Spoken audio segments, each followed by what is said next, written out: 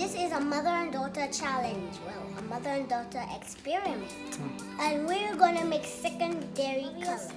So today we're using food coloring, and for our food coloring we have our Kool-Aid. So we have the primary colors: Red, yellow, blue, and red. We have 6 cups here that we're going to use, and we're also going to be using some paper towels. So the first thing we're going to do is fill our cups with water.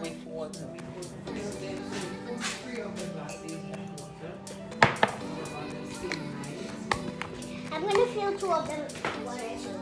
No, that's 3.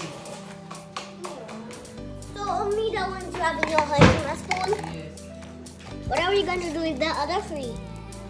So guys, we filled our cups with water and added the food coloring as you're about to see.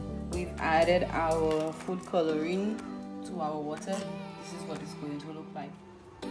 So this is what it looks like after we've added the Kool-Aid, tissue, paper towels. And what is supposed to happen is, over time, some osmosis is supposed to occur. So water from each of the colored cups is going to go through the tissue paper and into the empty cup. And so the 2 colors coming in are supposed to mix, and then we'll find out which of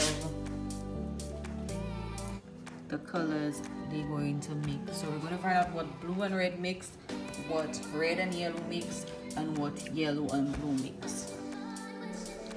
So this is after about 5 minutes of allowing the osmosis process to take place, and as you can see, they're starting to fill up with some water.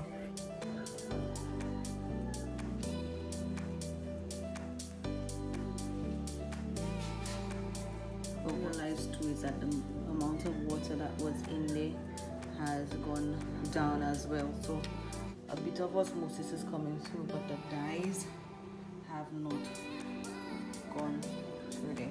So what I'm going to do is mix up the water a bit, let's see if anything changes. And as you can see as well, the dye is moving up the tissue. Moving up the tissue a bit. This is the following day, and we finally got some results.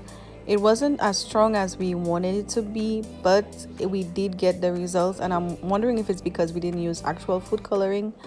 But yes guys, let us know how you like this experiment, and if you tried, what your results were. And thanks for watching.